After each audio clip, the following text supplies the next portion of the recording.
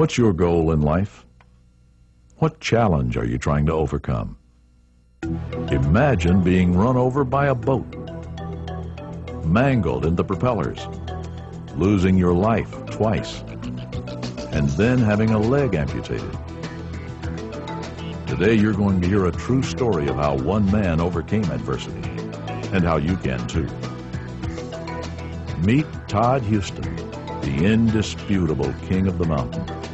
Someone who overcame all of this and more to achieve world records in some of the world's most incredible challenges. Todd Houston knows how to overcome challenges. Not only did he have to contend with the physical scares, but he also had to deal with emotional and mental challenges to be able to rise to the top. He had to overcome losing his wife, money, home, and job, all in 1 week. But he never gave up. Todd had a desire to show others how to become their best. But first, he knew he must prove that the impossible could be done. Trained as a financial advisor and psychotherapist, he wasn't interested in promoting quick fixes or emotional appeals and empty promises. To accomplish this, he set out to do something that people considered impossible: to climb the highest point in all 50 states, something that had only been completed by a handful of people, and never by a leg amputee. You may have heard Todd Houston's story. He's touched the lives of millions. He's been featured in Sports Illustrated, national newspapers, CBS Year in Sports, Inside Edition, and Extra, and in books such as More Than Mountains, The Todd Houston Story, and Chicken Soup for the Soul.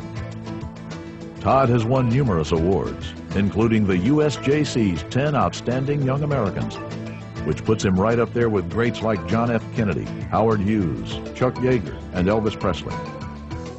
Todd has devoted his life to encourage people and show them that the impossible can be done.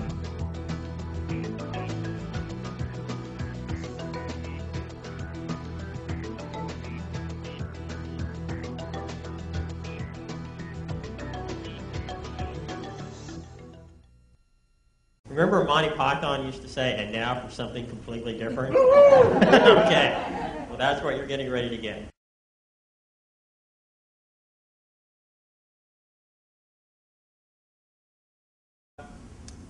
But there was something different about my mountain climbing, and that is, of course, a one-legged mountain climber. Now, do you remember which leg that was? The right leg, that's right.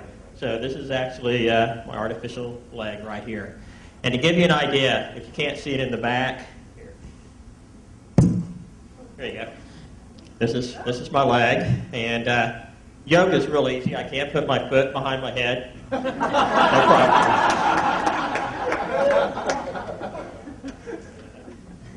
So,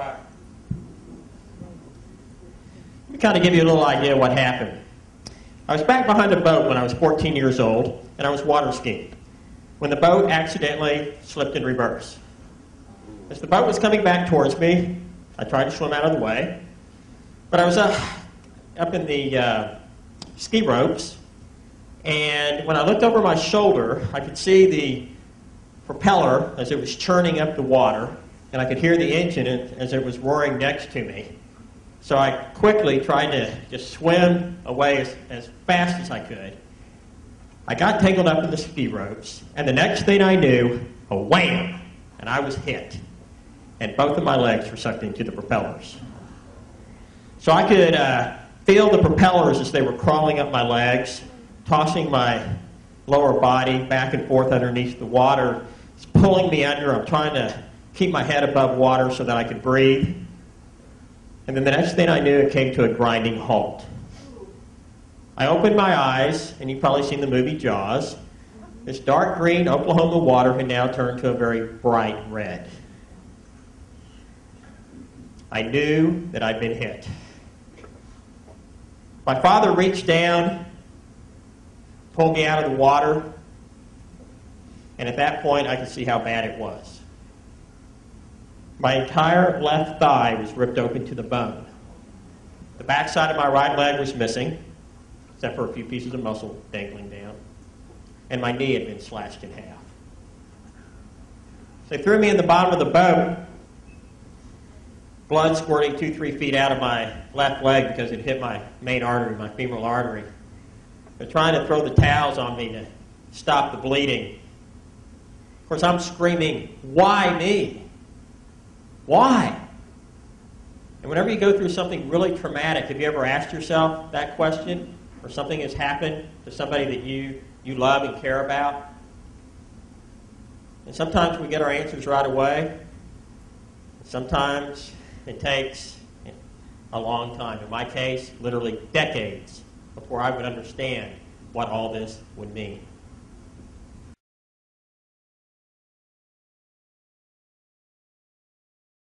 So I quit my job and put a notice in where I lived. So I lost my home, my job, my wife, and of course she went by the bank on her way out, and my money all in 1 week.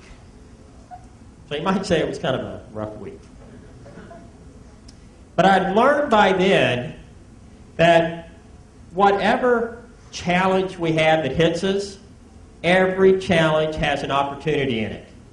There's never a challenge that will not have an opportunity, a lesson, a chance for you to grow, a chance for you to become more of what you can become.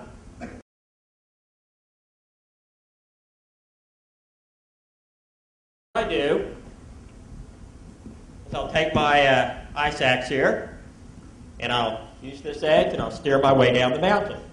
When I'm ready to stop, I take this edge here, dig it in, lay down on top of it, and I stop, hopefully. Of course, you don't see the 600-foot cliff that I was getting ready to go off of there. Now, if you ever wonder if I ever fell, look at this ice axe. Does it look like I've ever fallen before? Yes, I have fallen many, many times. But you know that the mark of a true winner is not whether or not you fall. Anybody that's ever done anything great has a series of falls before they ever get there. But what's important is that you get back up. And you get back up every single time. Not one time, not 3 times, not 187 times, every single time.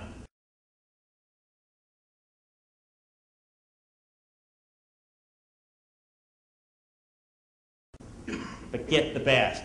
Because if you don't, you're going to end up in, I don't want to say your business is going to for sure, but I saw people ended up in body bags because they thought they were good. They thought they could do it. They thought they had the right people, but they didn't. I was going to try and climb to the highest elevation of each state, something only 32 people in the world had ever done, right? A leg amputee had never accomplished it. Well, I did become the first disabled person to climb to the highest elevation of all 50 states. Also, the world record for doing it was 101 days. Well, instead of doing it in 101 days, because I went out and got the best, I ended up doing it in 66 days, 22 hours, and 47 minutes, thereby shattering the world record, which nobody has been able to break to this day, by over 35 days. So I hope that you make the decisions to get to the top and do whatever it takes to get you there. And when you get there, I'll look forward to seeing you.